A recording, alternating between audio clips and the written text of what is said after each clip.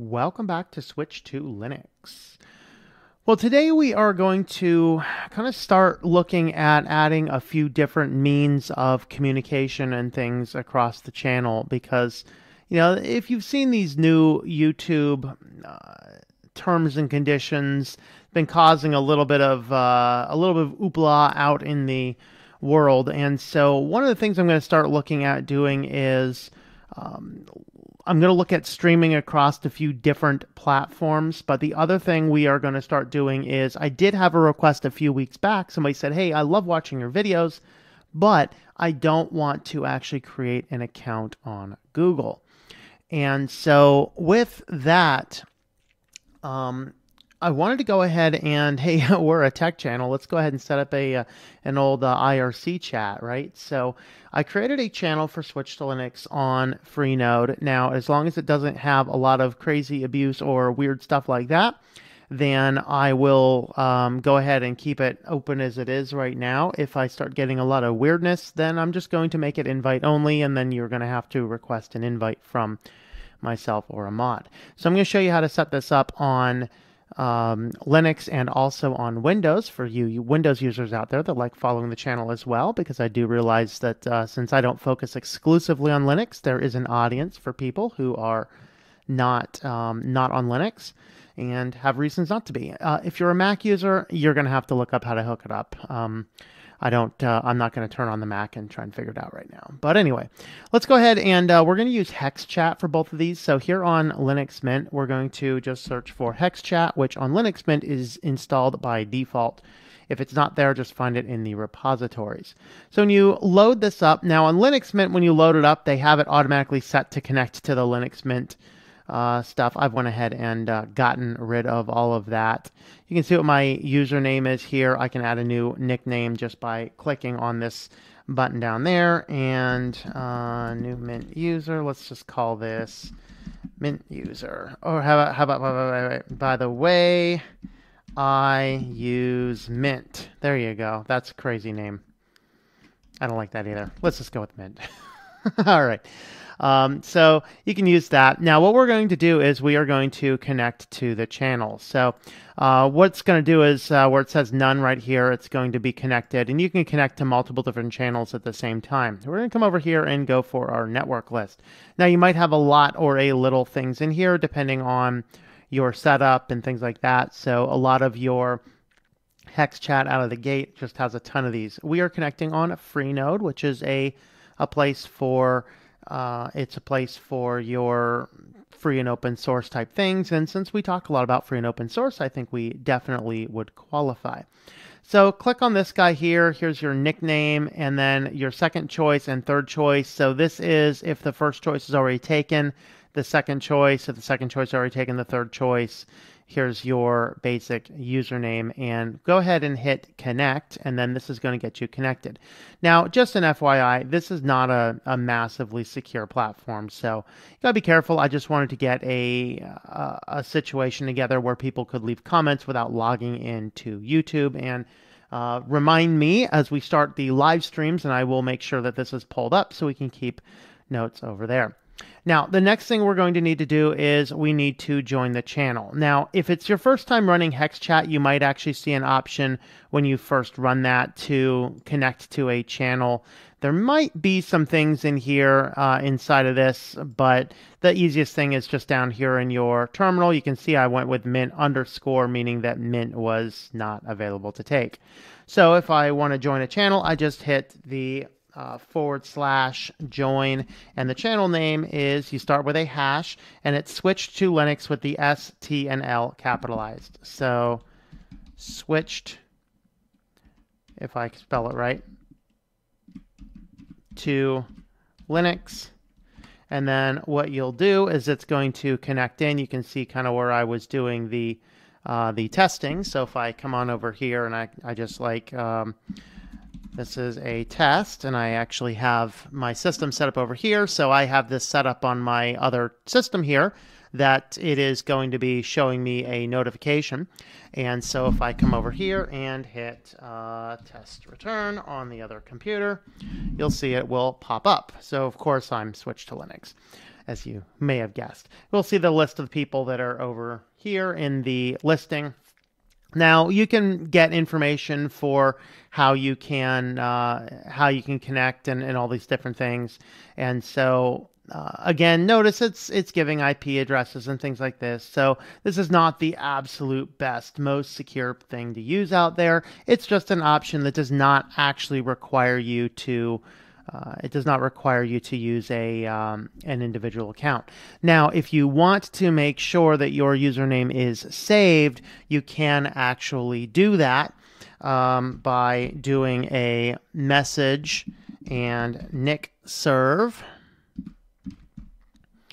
and then register, and then you're going to give it a password. So, of course, I'm not going to do this, but give it a password, and then you also have to give it an email address. And that's for registration. That's to make sure that nobody actually snags the username that you are wanting to use. So once it's actually saved in there, then whatever your username is gets to be saved. You can actually change it by doing /nick and give it a new name. And this was going to change your nickname in the channel. So that's kind of how we set this up. So we're going to go ahead and close this down. I'm going to show you how to hook this up on Windows as well. Okay, so here we are on Windows 10, and what we want to do here is find the Hexchat, hexchat.github.io, and there's the button here for Get Downloads. Now, this is one of the exciting parts about Windows. If you come over here and hit the Windows 10 app, which, I'm using Windows 10, they actually want to charge you $10. Exciting. Well, come over here, the Windows 7 Plus 64-bit installer, and this, you can actually install the desktop application as opposed to the crappy app, and it'll actually work just as fine. So we've went ahead and did that. So let's go ahead and find Hexchat in our applications menu. So with our Hexchat, of course, yes, my computer's nickname is Spy. My apologies. Or, hey, enjoy that. Why not? So here, we want to, of course, re-enter Freenode. And then we're going to connect to Freenode. And inside of Freenode, so it's finding your host name, blah, blah, blah. Now, this is actually the pop-up that you should see the first time you do it. So you can either click nothing, I'll join a channel later, or you can go ahead and join the channel right here called Switched to Linux, or you can just open the channel list, and this is going to give you a list of the different channels. So it says always show this after connecting. I'm going to go ahead and turn that off. I'm going to show you another option. So now we can see here that we are on the switch to Linux. Let's go ahead and give it a test from Spy. And that should give us information here. Let me make sure test from Spy showed up. Yes, it did. And let me reply back. Got it, Spy. So you can see that switch to Linux is now telling back to got it, Mr. Spy. So here you go. You can go ahead and set this up like this. Now, the other task you might want to do, if this is going to be something you're going to be using a lot, is you can actually right-click these guys and hit your auto connect. And then what these should do is the first time you want to do auto connect on the Freenode, and you want to hit the auto login over here. And so when you first initially connect to the system, it should boot up Freenode. And even if it doesn't, now when you close switch to Linux, then you can go ahead and come right back on into it. So we're going to go ahead and close this. Now we can minimize it to the tray. We're just going to go ahead and quit. And so I'm going to show you here when you go to Hexchat again, open it up. Leave me alone. So you can see it's fine. It's connecting to Freenode. And then once it connects to Freenode, it should automatically connect back to switch to Linux. We'll give it a second, though, and see if it does. And so now it indeed does. And so now I can actually see the list that Spy has quit because the client quit and Spy has joined on my master that I'm watching over here. So we can see that we have the Spy is in here. We can close that out. We can keep this guy open. Now, some of the things you can do with this is if you want to, you can go ahead and set your settings. I got to remember where they were now. But you can actually set your settings to give you notifications and things. So if you wanted to leave this open, then it should be right in, let's see, window. I got to remember where they actually are, and they might actually be different on Linux versus over here. But anyway, there are options inside of here that you can use to notify you. So when you minimize it to the screen, it's going to do that. Is that under preferences? And so alerts. So over here is your channel message. So you can blink on the icon tray, blink in the taskbar. So if there's a channel message, if there's a private message, if there is a highlighted message, you can show notifications for, you can make it beep.